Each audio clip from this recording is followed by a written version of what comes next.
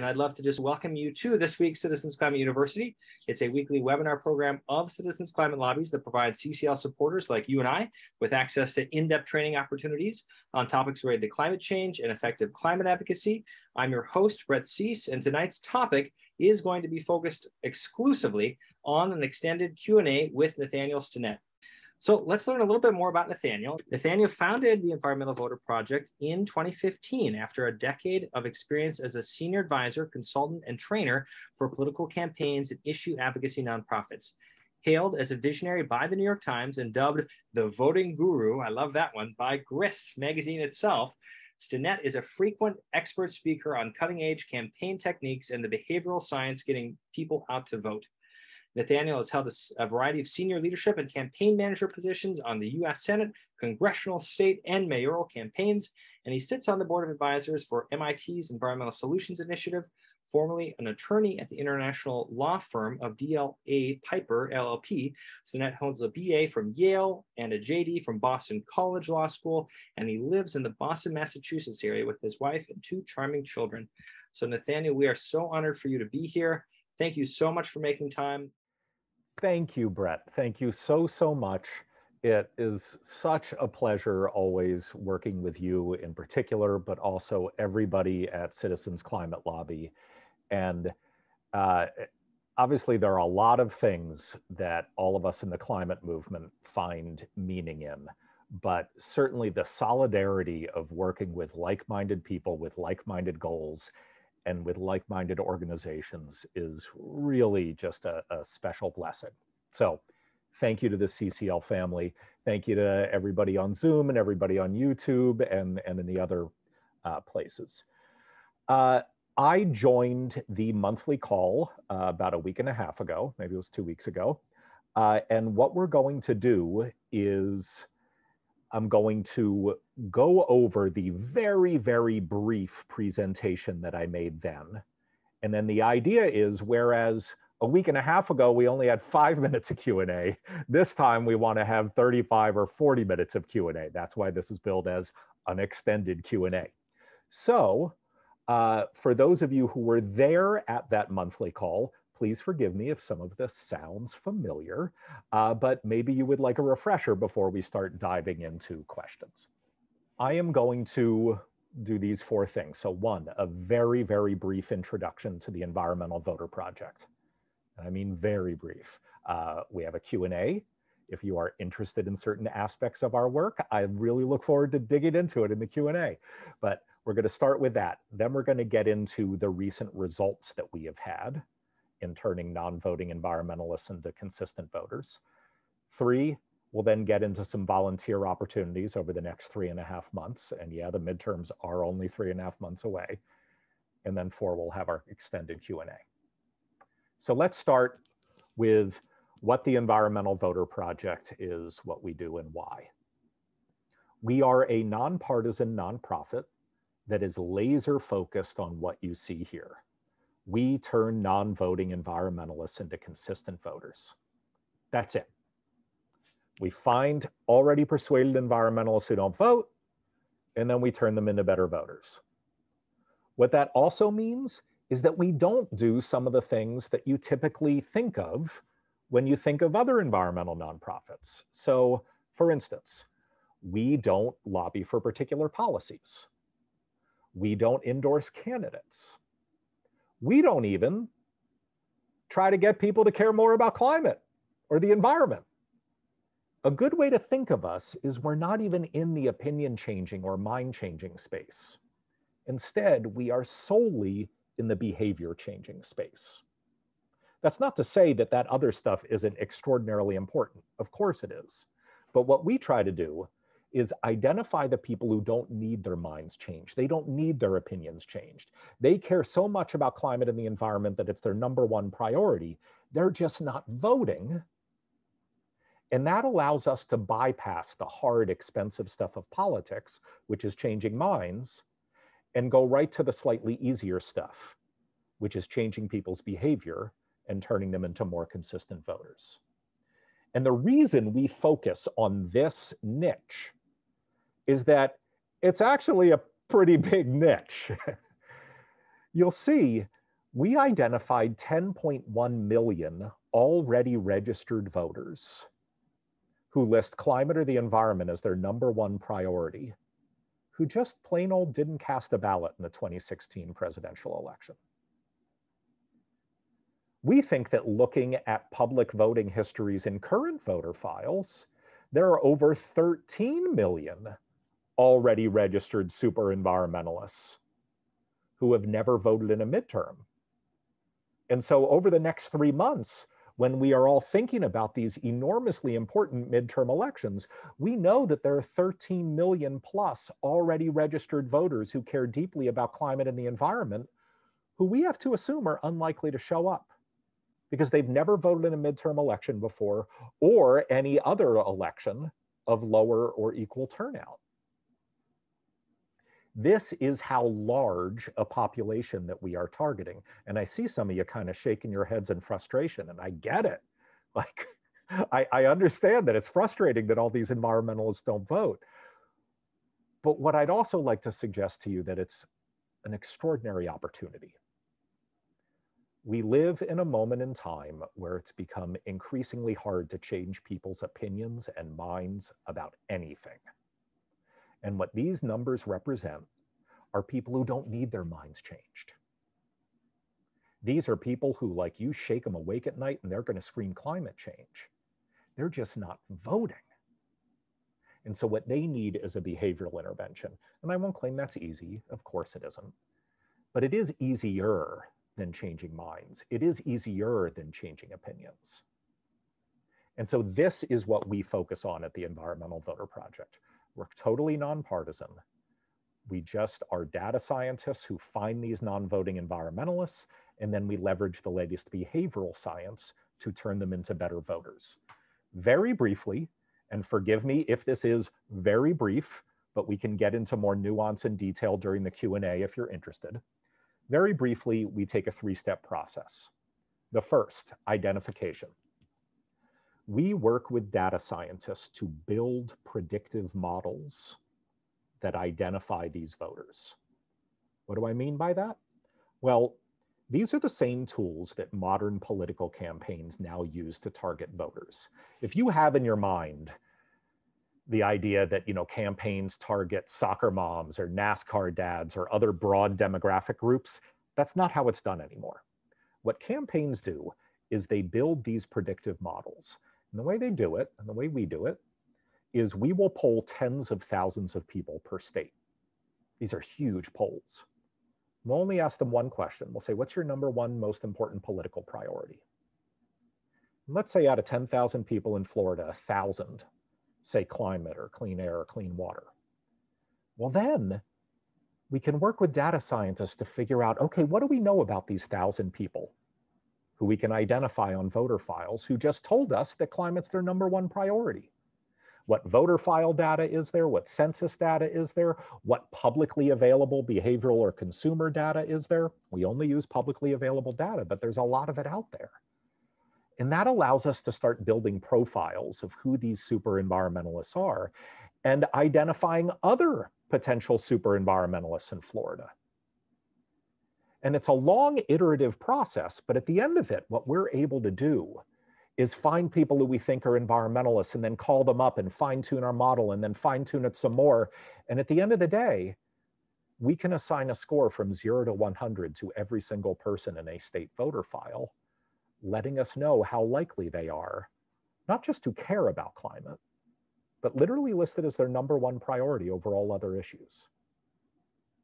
And then when we think we've got it just right, we say, thank you very much, data scientists, and we ship out our list to a completely different competing data science and polling firm.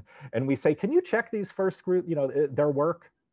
Can you call up the people who have an 85 to 100 score, which means they have an 85% or higher likelihood of listing climate as their top priority? We say, can you call these people up and just ask them off the top of their head what their #1 issue is? Every single time we do that, at least 85% of the respondents say, oh, climate change, why do you ask?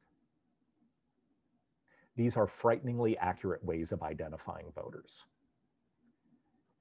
And they're so successful, not because we're particularly good or bad at this. This is just where this concept of predictive modeling is. All right, the next step is you don't need data scientists to figure out which of those environmentalists vote and which don't vote. That's public record. So then we just isolate those super environmentalists who don't vote, and we move to step 2, mobilization. At that point, we can be completely agnostic with our messaging. We can work with behavioral scientists around the country to figure out which messages work best with which subgroups of these low propensity voters who care deeply about the environment, just to do one thing, and that is turn them into better voters. We canvass and call and mail and send digital ads. We run hundreds of randomized control trials each year to figure out which messages work best just at doing this one thing, and that is turning non-voting environmentalists into consistent voters. And then the third thing is habit reinforcement. We are not some secret election winning strategy. I hate to break it to you, but talking to really infrequent voters is not a very efficient way to win one-off elections. Does that end up happening every now and then anyway? Sure, but that's not our goal. Our goal is to address that initial imbalance that I showed you. Our goal is to get those tens of millions of non-voting environmentalists into the electorate, because we know from peer-reviewed studies and also just from tons of campaign experts that politicians don't care about the opinions of non-voters. They only care about the opinions of voters. And it is literally public record who votes and who doesn't. And so we take this habit reinforcement, this third step, very seriously. We don't just cherry pick big, sexy federal elections and then do nothing the 2 years in between. Instead, we work year-round in local, state, federal, primary, general, special elections, using every single one of them as a behavioral intervention opportunity to change people's habits. And you don't need to be a behavioral psychologist to know that if you're trying to change someone's habits, you can't just parachute in once every 2 years and expect it to work. And the same goes for voting. I mean, if you were trying to get in shape, you wouldn't go to the gym once every 2 years. And so we use every election as a way to change people's voting habits. All right. Now into some of the results. Last year, in an odd year, when most people were taking the year off from politics, we were active in 381 different elections. And many CCL members were involved in contacting these low propensity environmental voters along with us. Were all 381 of these elections important for environmental policymaking? No, many of them weren't. But all of them were important if what you're trying to do is change people's behavior. And so we took all of these elections really, really seriously. And as you'll see in the next few slides, doing this year-round work, never taking an election off, ends up having really extraordinary cumulative results. But before I get to the cumulative results, let's just look at the election-specific results. When we measure our impact on specific elections, we submit our work to something called randomized control trials. Very briefly, what that is let's say we start off with a big round number. Let's say we've got 1 million super environmentalists in Florida who have never voted in a midterm. What we do not do is immediately start communicating with all 1 million of them. Instead, we randomly divide them into 2 groups. One of them is a control group, and we never talk to them. The remaining, this slide makes it seem like it's 50-50. Usually it's about 20-80%. So the remaining 80% is in what's called our treatment group. They're the ones who get our behavioral interventions, or in like non-academic talk, they're the ones we canvass and call and send mail and digital ads to. Then the election happens. And remember what I've said a few times now already, whether you vote or not is public record. And so a few months after the election, voter files are updated. And at that point, we can compare turnout in our control group of infrequent environmental voters to our treatment group of infrequent environmental voters who we actually communicated with. And at that point, what that allows us to do is isolate what our sole impact was on turnout while controlling for all outside variables. Because even if the Biden campaign spent $1 billion in Florida, well, we've controlled for that. Unless they hacked into our system and decided to only talk to people in our treatment group, we have controlled for that. If it rains in Miami and that depresses turnout, well, there are just as many Miamians in our control group as in our treatment group. We have controlled for that. And this allows us not only to measure our impact, but also to measure and experiment with which messages work best at turning these non-voting environmentalists into better voters. Just last year, in 2021, we were able to isolate statistically significant impacts on turnout as much as 4 percentage points in local elections, as much as 0.8 percentage points in statewide primaries, and as much as 1.2 percentage points in statewide general elections. If those numbers don't seem big to you, ask Donald Trump how big a deal 1.2% is in Pennsylvania. They're big numbers. And that 0.9% that you see in Georgia there, that was for those 2 US Senate runoffs that happened on January 5th. $1 billion with a B was spent in Georgia for those 2 US Senate runoffs. Little old Environmental Voter Project only spent $550,000. And still, our randomized control trial showed that we could cut through all of that $1 billion worth of static and isolate that we were solely responsible for a statistically significant increase in turnout of 0.9 percentage points among the 330,000 environmentalists we were targeting. Was that good enough to swing the election itself? No, it wasn't. But there are very few, if any, other groups who can say, amidst $1 billion worth of static, we were able to isolate what our sole impact was on turnout. And we're very proud of that. What we are more proud of, though, oddly enough, is 4 weeks later, we were right back at it in Georgia, mobilizing a few hundred voters in a district attorney primary. And that's what I meant about the important cumulative impact of this year-round work. Because even though we're excited about these results, when we look at our cumulative impact over the last 6 years, you can see these are the 12 states that we're in. But the darker colored ones, those are the ones that we've been in long enough that we feel comfortable starting to measure long-term impact. Over the last 6 years, we have communicated with 8.6 million unique individual voters, all of whom, by definition, were unlikely to vote, or else we wouldn't be talking to them. And by the end of last year, 1,030,912 of them had become such consistent voters that they had voted in their most recent federal election, their most recent state election, and their most recent local election. That is what we are truly proud of. Now, to be clear, this metric, this long-term metric, this does not have the same scientific statistical rigor of a randomized control trial. I cannot claim to you that we are solely responsible for turning 1 million non-voters into super voters. But I can say we're pretty darn responsible. There are no other organizations that are working year-round in 381 elections in an odd year. We're really the only group that's doing this year in, year out in local, state, and federal elections. All right, I'm gonna speed to the finish because this is supposed to be an extended Q&A, not an extended presentation. So the last thing is what we see heading into the midterms and how CCL members can get involved. So these are the 17 states that the Environmental Voter Project operates in.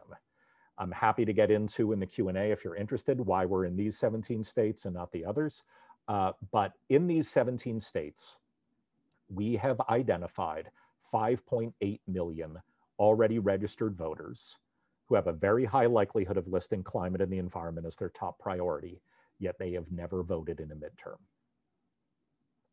And again, not to be creepy, but like, we know them by name and street address. They are marked on voter files.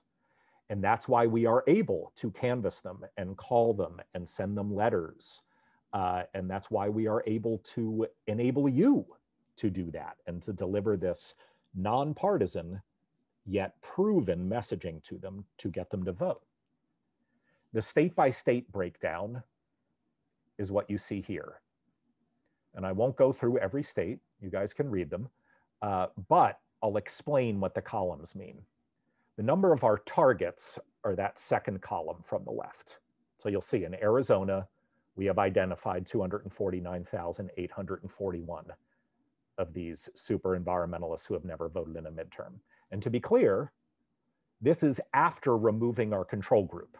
So remember, we submit all of our work to randomized control trials so we can see what works and what doesn't. After removing that control group, we've still got that 250,000. All right, well, what does that mean in a state like Arizona? That's the next column. To provide some context, we wanted to let you know how many ballots were cast in Arizona last time there was a midterm. And you'll see it was 2,384,000.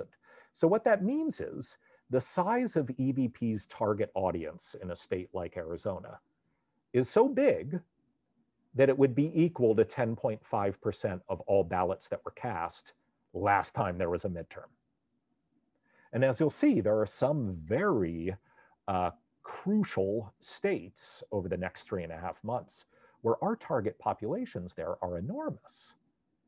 I mean, look at Pennsylvania.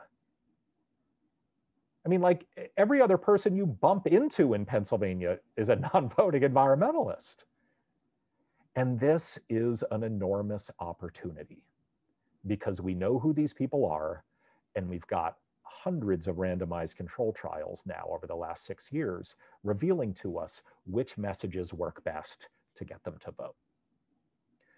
Just to narrow in on a few of those states, although we are active in all 17 of those states, you'll see some of them are really, really competitive. And I'm not even talking about the local races and state races that are going on. A lot of these states where we have lots of targets have a lot on the line. All right, before we get to the Q&A, this is how we love working with CCL members. So first off, you can go to our website, environmentalvoter.org/get-involved, and sign up for any phone bank or canvassing training that you see there. Any phone bank, if you sign up, it will start with a training. We will give you the script. We will tell you exactly what to say and walk you through it. And if you have questions, you can just get right off and ask the webinar leader how to do it. But we know this works, and we only ask our volunteers to do stuff that we have randomized control trials proving to us will work. If you want to volunteer as a group, you can not only email Shannon, our organizing director, to set up a special volunteer opportunity for your CCL group, but we are also holding over the next 2 weeks 2 special Train the Trainer sessions just for CCL members. We know a lot of you want to have special phone banks with your groups. And so we are holding a session where we can train you to then host your own phone banks. And then finally, just for any more information about our results or our studies or our press or our bios or anything, we're at environmentalvoter.org. And I'll close before we get to the Q&A by just saying, even if you don't do any of this stuff, take it from someone who lives the behavioral science of voting pretty much every day. Your superpower is your social influence on your peer groups. People at work, people at school, people in the pickup line as you're getting your children from school, or in your faith community. People look to you for cues as to what it means to be a good environmentalist, or what it means to be a good grandparent, or what it means to be a good citizen.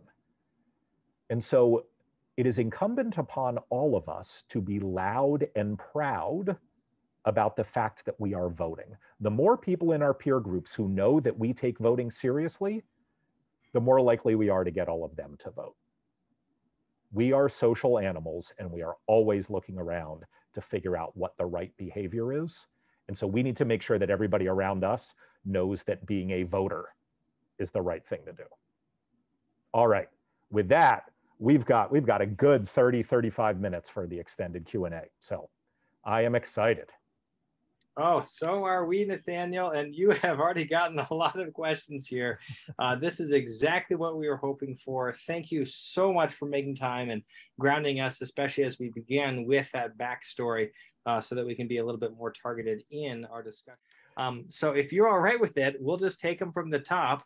And feel free to take whatever cadence you want. Obviously, we've got many many questions. So have fun here, Nathaniel, and keep typing and uploading those for those that haven't joined in yet. Great, great.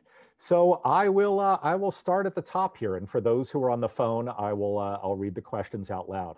Do you have any studies that show whether more environmentally minded politicians are being elected, at least in part, because of EVP's work? In other words, are the environmental voters voting for candidates who care about the environment? Really, really good question.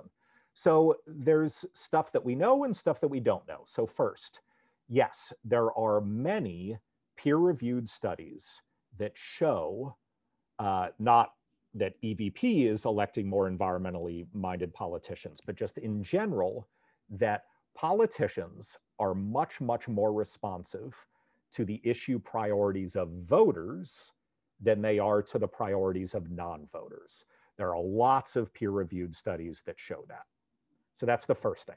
We know that if you get people who care about a particular set of issues to start voting, there are lots of peer-reviewed studies that show the politicians and the policymakers follow. So that's the first thing. The second thing that I think is important to understand is, although it is unlikely we will ever have a politician say, I wouldn't have voted for that bill if it weren't for the rascally voters forcing me to do something I hate. Like that's unlikely to happen.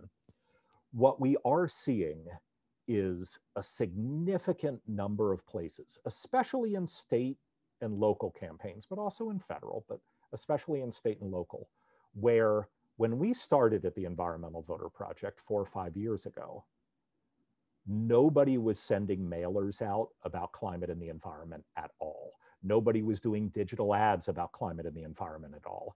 And now they are doing it all the time. All the time. Now, is that as hard a piece of evidence as, peer-reviewed academic studies? No, it's anecdotal evidence. But it's really consistent. It's really consistent. And just like for a really good anecdote that certainly strikes home for me, you know what I did before I ran the Environmental Voter Project? My last job was running a mayoral campaign here in Boston. My candidate lost, closest mayoral campaign in modern Boston history. And I was deeply frustrated by the fact that we couldn't talk about climate and the environment. Because every time we did a poll of likely voters, it was nowhere, less than 1%. Well, a year ago, we elected a mayor who is known as the Green New Deal mayor, Michelle Wu. And regardless of what you think of her or her policies, it is very, very clear to me that the ground has shifted in the city of Boston.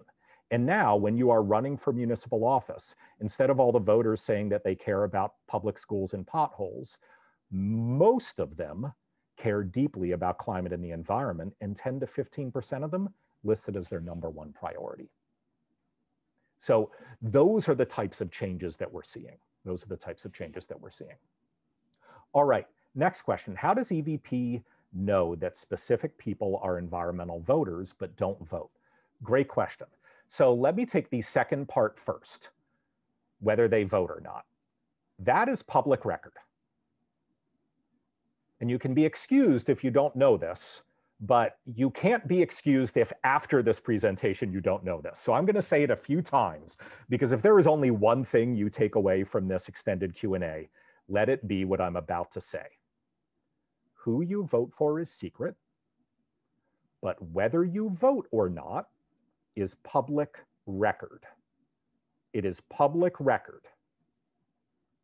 And not only that, but that piece of information that hopefully is now burned into your brain is the single most important building block to how all policy is made in the United States and how all campaigns are run.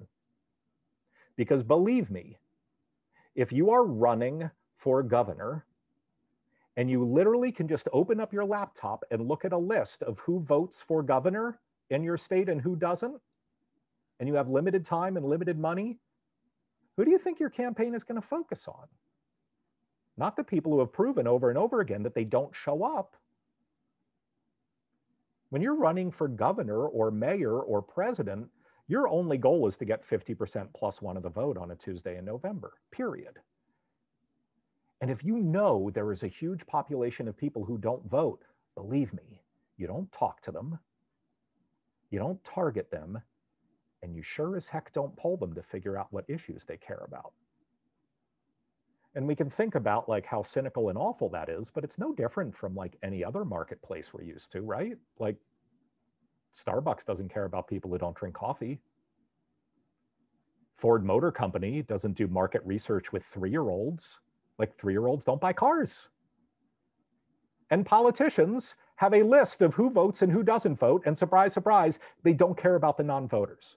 So it's really important to understand that whether you vote or not is public record. Okay, the first part of the question, how does EVP know that specific people are environmentalists? So we went over the non-voting part. This gets to what I mentioned before about building these predictive models. And I thought that someone might ask this question because I know that I breeze through that. And so I am going to share another, oh, no, I shouldn't share it. Should I, can I share another slide? Great. I will share this to go into a little bit more detail about how these predictive models are built, because I realize it's a little confusing, but as we head into the next 3.5 months, this is how all of the sophisticated gubernatorial and US Senate and even congressional campaigns are targeting people. So we should be aware of it. To build these predictive models on voter files, we start by surveying huge numbers of people and ask them what their #1 issue priority is. Then we isolate the people who say that climate or other environmental issues is their #1 priority. Then we try to figure out, okay, what do we know about these people? What are their demographic indicators? You know, are they young? Are they old? What are their ethnic indicators? But also we start looking at some publicly available behavioral and consumer data. And then we try to start figuring out what the patterns and correlations are and try to see if we can find other people like them. And when we start digging into it with data scientists, we can start seeing, oh, well, maybe there are some data points that are really helpful in finding other people like that. Like, oh, turns out in Florida, if you're a forestry employee, you're 11 times more likely than the average Floridian to list climate as your top priority. Ooh, and if you have a new home but no kids, you're 6 times as likely as the average Floridian. Ooh, basketball fans are more likely than baseball, hockey, and football fans. And so if you subscribe to exercise magazines, you're twice as likely. Now, none of these data points are predictive on their own, but when you start combining them all together into big bunches, well, then you can start really accurately identifying people who have a really high likelihood of listing climate as their top priority. It can be like, oh, you know, if you bought a Volvo between 8 and 10 years ago and live within 5 miles of Orlando, and you're a Latina grandmother who subscribes to National Geographic, you've got like a 96% likelihood of listing climate as your top priority. And then what we do is we assign scores from 0 to 100 to every single one of those voters. And this is a distribution of every single voter in the Florida voter file. And as you'll see, there are millions of them who have less than a 30% likelihood of listing climate as a top priority. That's not very surprising, is it? There are a lot of people then in the middle and then kind of a hump towards the end. But then over there on that right side, I mean, there are millions of people who have an 85% likelihood and higher of, again, not just caring about climate and the environment, but listing it as their #1 priority over all other issues. And so what does that mean for the person who asked this question? Does this mean that we know for a fact, because we've spoken to all 15 million people in Florida, who the super environmentalists are? No, it's a probabilistic model. But what we also know is that these probabilistic models are frighteningly accurate. Frighteningly accurate. And what we also know is that when we call these people up, very, very few of them are confused and wondering, like, why the heck is this environmental group calling me? These are really, really accurate models. So that's how we find these super environmentalists who don't vote. All right. Let me click on the top thing here. All right.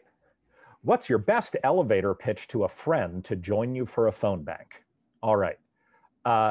One, you're not trying to convince anybody to vote for a particular candidate. And so you're bypassing like the thing that people are most squeamish about. Two, you're not trying to convince anybody to care about a particular issue. So you're also bypassing the second most thing that like people get squeamish about. All you're doing is encouraging people to vote. And what we know from all of our research is that even people who don't vote still buy into the societal norm that voting is a good thing. So most people want to be thought of as good voters. So the elevator pitch is, you are asking people to do something that deep down they already want to do, and they certainly want to tell a stranger that they want to do it.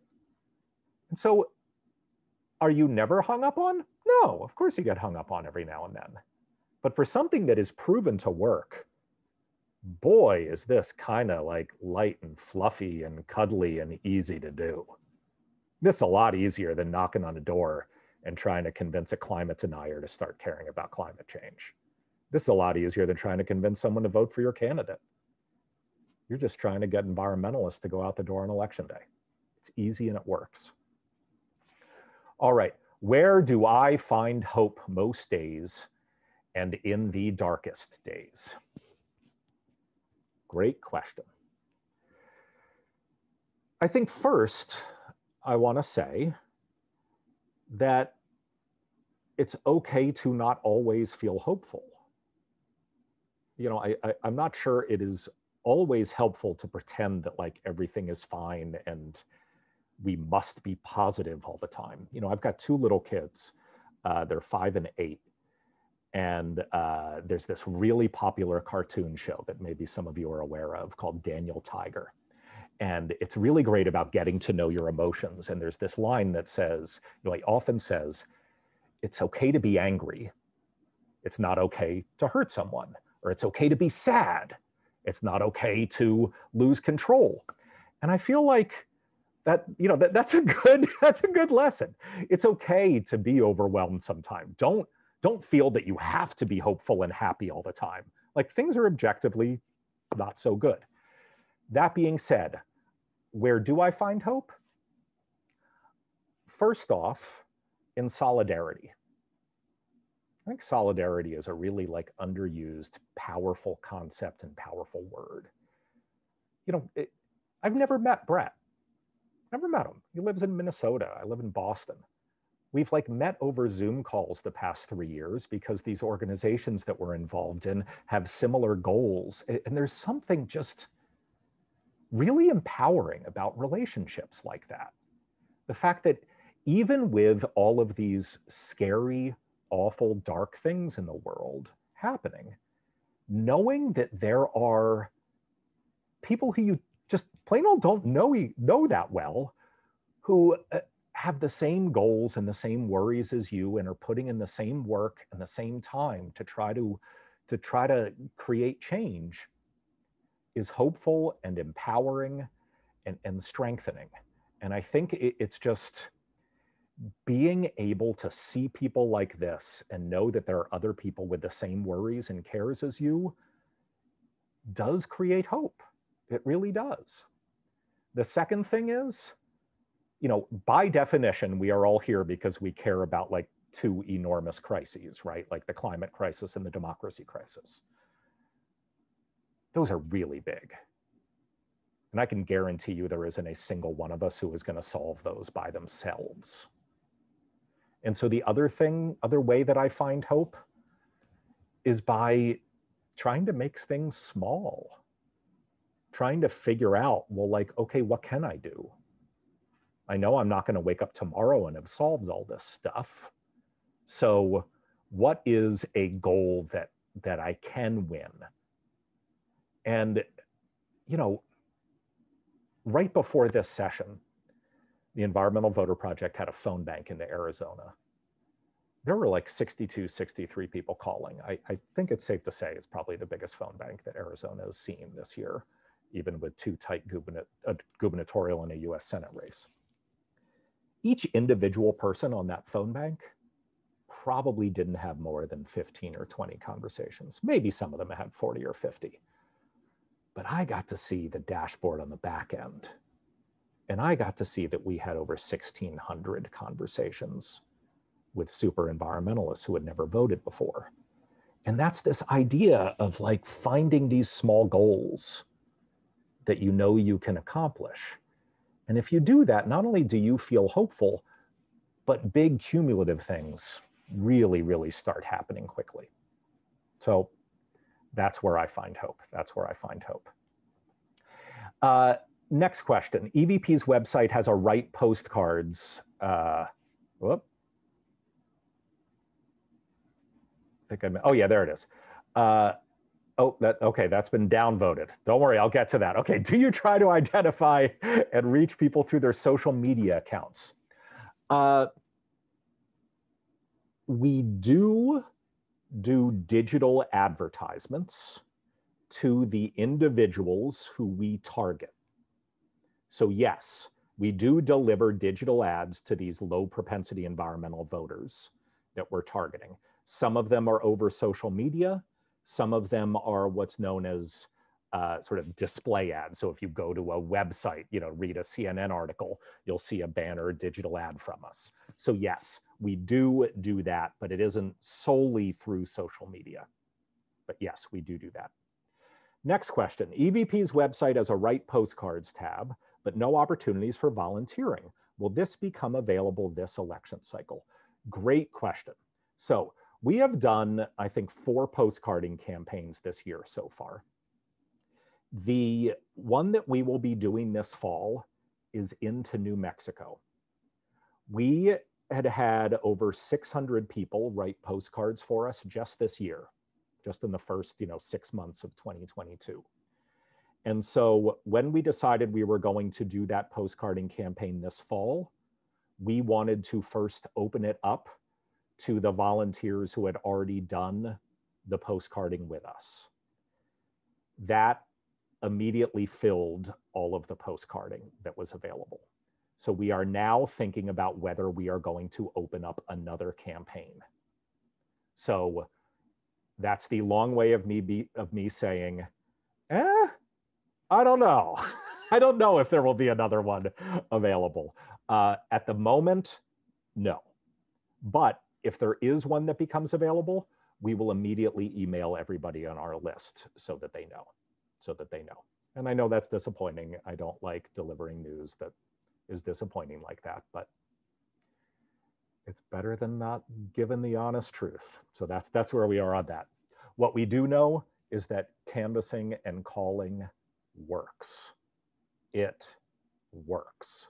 We have the receipts to prove it. We have randomized control trials proving it.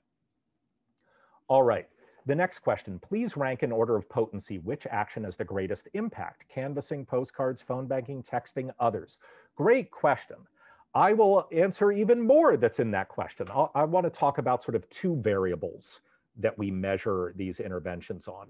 One is the greatest impact or effectiveness. The other is efficiency. Because we're not just worried about what has the highest ceiling on turnout, but also what creates the most votes per dollar spent, or what creates the most votes per volunteer hour spent. So we care about effectiveness and efficiency. So first, let me talk about effectiveness. Even in this newfangled world with all of this, with digital ads and remote this and remote that, the single most effective way to turn non-voters into voters remains knocking on someone's door and having a plain old-fashioned conversation with them. Canvassing has the highest ceiling for boosting turnout. A good canvassing campaign, depending on the election, can boost turnout as much as 5 or 6 percentage points over the control group. In a high turnout midterm, it's not going to be that high, but even in a high midterm election, canvassing is still going to be the most effective, without a doubt. After that, direct mail letters. So not ones that are written by volunteers, but direct mail letters. Now, obviously the messaging matters, and I'm happy to get into some of the behavioral science informed messaging that we use in letters and digital ads and other things if people are interested. But next comes those letters. Next comes digital ads, then texting and phone banking. And last is postcarding. So that's the order of effectiveness. So sort of the ceiling that you can boost turnout. Now let's talk about efficiency. What is either the cheapest per vote gained or takes the least amount of volunteer time per vote gained? Well, canvassing takes a lot of time, right? So even though each conversation is enormously powerful, maybe you can knock on 50 doors. Maybe if you're lucky, you have 15 conversations in a 2-hour shift. Whereas in 2 hours, you might be able to text 1,500 people. And so texting, even though it doesn't have nearly as high a ceiling on turnout as canvassing does, if canvassing can boost turnout as much as 5 or 6 percentage points, texting is rarely above 0.7 or 0.8 percentage points.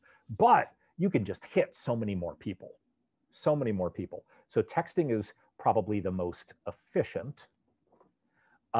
Then probably comes phone banking. Then probably again comes mail and digital ads. Postcards, once again, comes in last place in the efficiency. Postcards, for 3 or 4 years, the Environmental Voter Project refused to do postcards because we had yet to see a single randomized control trial proving that they had a statistical significant impact on turnout. And we don't feel comfortable asking our donors to pay for or our volunteers to spend their time doing something that we don't know works. Then last year, we started to see some randomized control trials that showed if the postcards are designed in a specific way and they have a specific kind of message, they actually can increase turnout. And that's why we started doing them, but started doing them in a very controlled way. Not a use whatever design you want, write whatever you want. We actually know that kind of doesn't work. But instead, use our design, write exactly what we tell you. We know that does work. But I also want to be clear, if you send 100 postcards, well, if you send 200 postcards, maybe you make 1 or 2 additional voters out of sending those 200 postcards. Is it worth it? Yeah. Any marginal increase in turnout that we can prove is statistically significant is worth it in an election cycle like this. But I also want to be honest about which is the most efficient. You can have 40, 50, 60 times more conversations on the phone during that time. I mean, even more than that, I don't know how long it takes to write 200 postcards. So they're not as efficient. Final thing I'll say is we know that all of these things have a cumulative impact. If you canvass, call, text, mail, and send digital ads, and send volunteer postcards to the same voter, you do not have a leveling off on your ROI. You do not have a leveling off on the impact. It's just like a layer cake. the likelihood of increasing their turnout just gets higher and higher. And so what you want to do is you want to hit people with multiple interventions. All right, let me get to, oh, I said there are more responses here. Okay. Does EVP have internships? Yes, we do. If you go to the jobs tab of our website right now, I believe that we are already accepting applications for our fall internship program. Our summer program has already started, but we will also be doing it in the fall. It's completely remote. It's completely remote. How does EVP pick its states? Yeah, how do we pick our states? Why are we in those 17 states? So let me, once again, share my screen just so you can see what these states are while I'm talking about them. So these are the 17 states that we are operating in. You may notice many of them are purple states, but not all of them. Some are blue states, some are red states. You may also notice that there are some really politically important states that are not included. Like, hey, why are we in Wisconsin? Why are we in Michigan or Minnesota or places like that? All very good questions. Here's what's going on. First, our first and most important criteria is we work in states where we have identified disproportionately large populations of non-voting environmentalists. We need to have a big target audience. We need a big fat denominator, or else it kind of doesn't matter how good we are at this. We're not going to change policymaking. You know, if there are 20 non-voting environmentalists in Idaho, who cares if they all start voting? Like, that's not going to move the dial on anything. And so we like to find these states that have these disproportionately large populations of non-voting environmentalists. Second thing, please remember, we are not running after the election of the moment. We are here in these states for the long term, trying to change the number of environmentalists in the electorate so that we can change policymaking, not just at the federal level, but also at the state and local level. And so you'll see there are some states that maybe, you know, they're head scratchers if all you think about are opportunities to move federal policymaking. But we've come to think that they are still really, really important for local and state policymaking. So what's an example? Well, New York. I mean, New York happens to be extraordinarily important for federal policymaking. They have 8 tight congressional races this fall. But New York is kind of like California in that, like, if that state decides to do something, it kind of drags the global economy with it. The governor of New York and the mayor of New York City, regardless of who they are, just that position, I mean, those are 2 of the most powerful climate policy making positions in the entire world. Third criteria. We've come to realize that no matter how smart we are, no matter how much we learn from all of these experiments we run on the right messages to deliver to the right people, our stubbornness is much more impactful than our intelligence. By which I mean, if we are able to talk to a voter 8 times in a year instead of 1, we will, of course, have a much, much bigger cumulative impact. And what a lot of people don't think of a lot is that different states have different election, not just election calendars, but a different cadence to their elections. Oregon, for good government reasons, has gotten rid of all their odd-year elections. They only have even-year elections. Now, there are good policy reasons for that, right? If all of your municipal elections coincide with big federal elections, more people vote for mayor and city council. That's a good thing. But it's bad if you're in the behavior changing business. That means you can only talk to your targets once or twice every 2 years.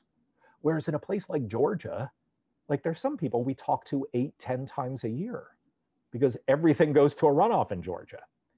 And so that's the third criteria that we use, not just policy-making opportunities, not just large target populations, but also really active election calendars, because that helps us get these great cumulative results. All right, I think we might have time for one more question. I think we're at time with this last question here. I think it's the most popular remaining one. I want to be mindful of your time here too, Nathaniel. So it's a good one to take us home on.